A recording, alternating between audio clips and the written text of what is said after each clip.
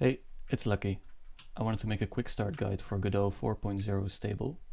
I'm going to show you how to set up this scene with the first person controller, new global illumination which reflects light, so you can see light bounces off the orange here, hits the wall here. Also going to be setting up the fog, and I'm going to be showing you how to do the depth of field blurring, which they changed in 4.0. Alright, let's get into it. Quickly close out this. For this project I'm going to be using these grid textures from Kenny. Awesome free asset, I'll link it below. So just download this, open up the zip, take out just the PNG folder, drop it on my desktop, and I'm going to rename it to grids. Alright, don't need that anymore. Open up Godot 4.0, create a new project. I'll just drop it on my desktop, create a folder, FPS, select the current folder, call it FPS is fine, create and edit. So the first thing we're going to do is set up the floor and the archway. So right here in the top left, create a new 3D scene, double click to rename it, I'll name it world, right click, add child node and search for box. Use this one, the 3D box, and click create. This is going to be our floor. So in the top right we'll set it to 1000 meters by 1 meter by 1000 meters, and down here in the transform we're going to move it down, so on the Y minus 0.5. You can see it's on the world origin now. You can still see the grid, so it's nice. Next up we're going to add the grid to this, so I'll drag and drop my grids folder into the file system, open it up, and I used the number, let me check real quick, 4. So we'll drag and drop number 4 onto the plane, and you can see it's giant, it's not good. So we'll go into here, into the box, I mean on the top left, go down to geometry, material override, click the ball, go down to UV1 and enable triplanar. Now we got this nice grid, every square is 1 meter by 1 meter, perfect. Next let's create the archway. I'll first rename this one to floor by double clicking it, and right click the world, add child node, and we'll create another box. Create. I'm going to be making this one 4 by 4 by 4, again in the top right in size, and in geometry I'm going to move it up, oh I'm sorry, in transform I'm going to move it up 2.52 meters. As you can see now it's right on the origin, it's what we want. Nice. Alright, for the archway we're going to be using a combiner node. This allows you to combine boxes and other shapes into one final shape. So we'll add a child node, search for combiner, it's right here, create, and we're going to call this one arch, and drop in the box from 4 by 4. Perfect. Now we're going to click the box here and go Ctrl D to duplicate it, and in operation here in the shape 3D we're going to change this to subtraction. This way it's going to remove the box from the other box, and right now they're the same size so there's nothing there.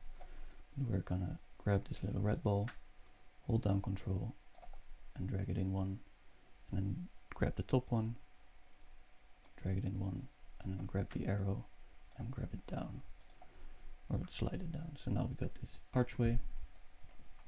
We're also going to be adding a cylinder, so just search for cylinder right there, and this one is also going to be subtraction here in the shape. Rotate this one 90, and we're going to scale this one up to be 1 meter in radius and 4 meters in height. And then we're going to hold down Control and drag it up. So it's on the box, on the top of this box. And I'm actually going to set the sides to 32 to make it a little more high res. And now this problem happens a lot in the combiner. You can see it's removing this triangle here, and we don't want that. You can very easily remove that by dragging it down just a little bit. You see? I'm also going to be dragging the box down just a little bit to keep this glitchy bottom from appearing. There we go. Oh, I scaled it up actually. There we go. Now there's again a glitch here. You can see there's a triangle appearing in the front. We don't want this. So again I'm going to go into cylinder and drag it out a little bit.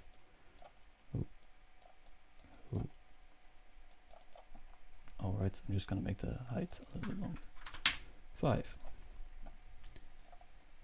Beautiful. It's looking like a nice archway. Next we're going to give this one a grid material as well. So I'm actually going to create a material for this because we're going to apply it to all of them. It's just easier. So left click in the file system, new resource, material, and we'll let a standard material right here. Create, I'll call this orange grid. In the top left in the albedo, I'm gonna drag in my orange 9 texture right there, and I'm also gonna enable triplanar in UV1. Plop. And we're just gonna go into the combiner, geometry, material override, quick load, orange grid, and there you go. So next up, let's set up the global illumination and the fog and everything else. So we'll just go into the file system again, right click, new resource, environment. I'm going to be creating an environment. Click create, just going to be calling it env, save. And to see the environment, we'll actually need to add it into our world. So we'll right click on the world, add child node, environment, world environment, create, and for the environment we're going to quick load again, and we're going to select our environment. Awesome. Now let's double click it here in the file system. We're going to change a bunch of settings in here, so bear with me. For the background, I'm using a custom color. I'm setting it to pure white. That's it for the background. For the ambient lines, you can leave it as is. Reflected light can be the background, that's fine. Tone map, I'm going to be using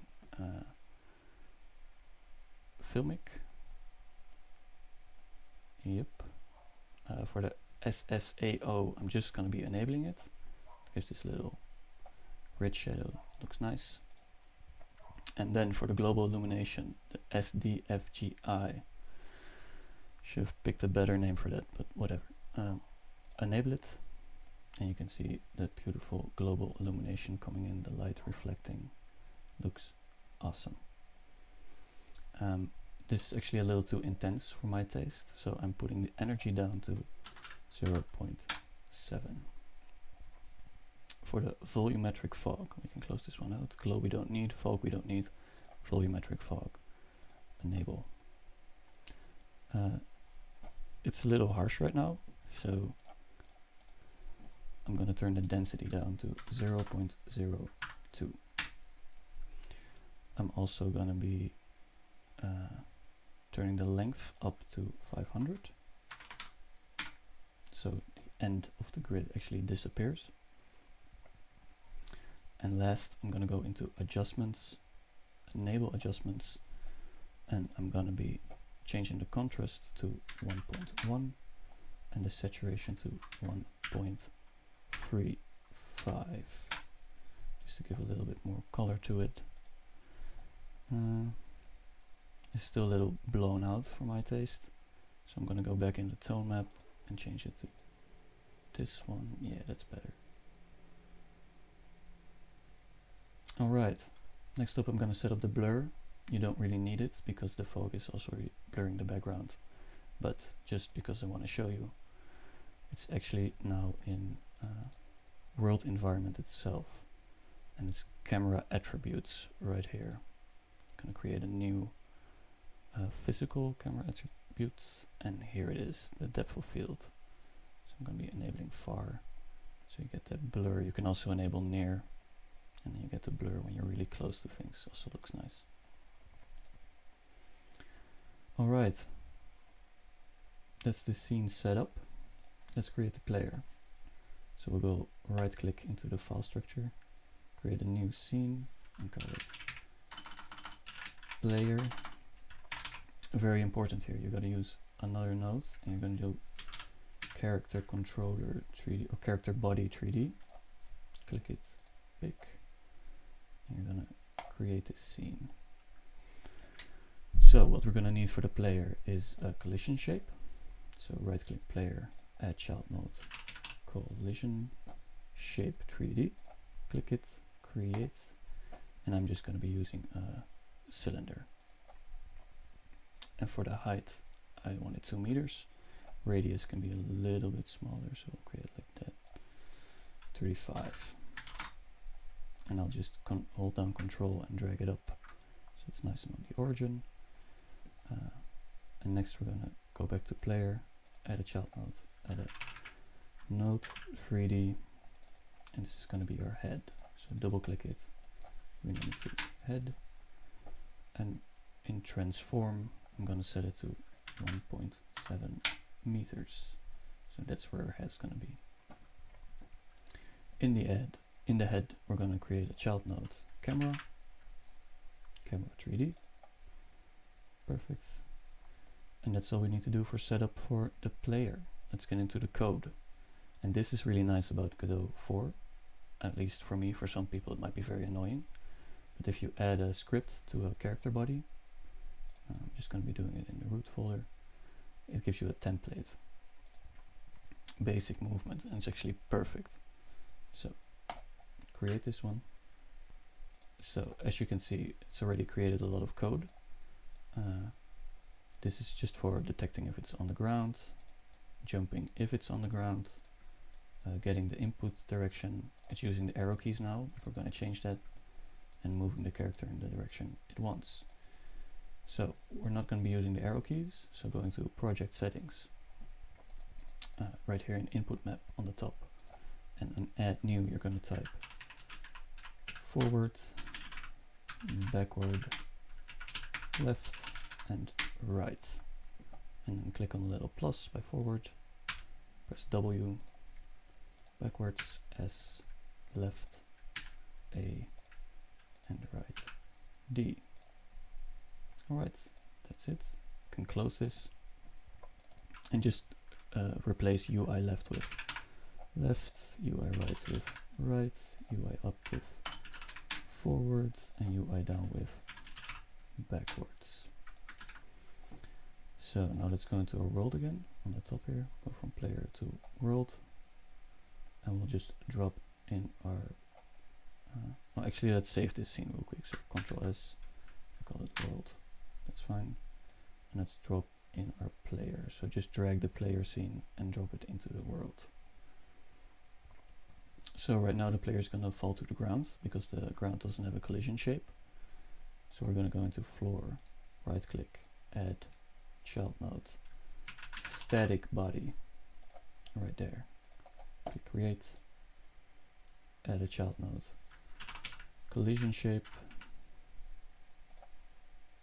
create, and the shape here on the top left it says empty. We're going to create a box, and it's too small, so just click on the box and we'll make it 1000, 1 and 1000. So now if you play this scene, select current, you can actually see you can already move around. So that's great, you just can't look yet. That's what we're going to add.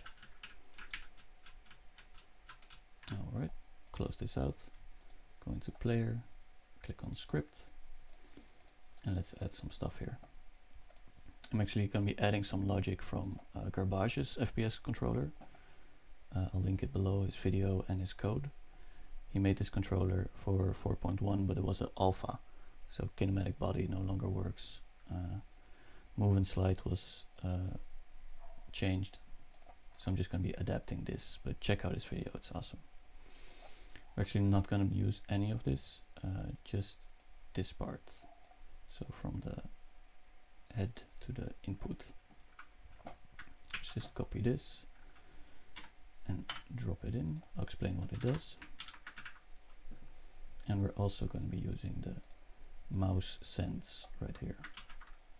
So copy this and put it above here. So this is going to be our mouse sensitivity. This is going to be our head node, which is not correct. We didn't use a capital, so just go regular head. And for this, we're also going to retype it. So $head / camera 3D. So that's all right. Now, some functions changed in 4.0 stable. For example, degrees to radians is no longer like this. It's degrees _2 written out radiant. And we're just gonna copy this and replace it in this line as well, in this line as well, in this line as well. So what this code does, in the ready, it captures the mouse. So it means that you can no longer see the mouse and it's within the window, so you can use the first person controlling. And within the input, we're checking how much the mouse is moving on the X and rotating the character on its Y, so you can rotate around. And we're multiplying this by the mouse sense, so you can adjust the sensitivity. We're doing the same thing for the head, but on the X-axis, again multiplied by the mouse sensitivity. And last, we're clamping the rotation, which just means the rotation can't go any further than -90 or +90, so you can't twist off your head. So let's run this now. And as you can see, you can look around with your mouse, walk around. Jumping works with spacebar. And this is the scene.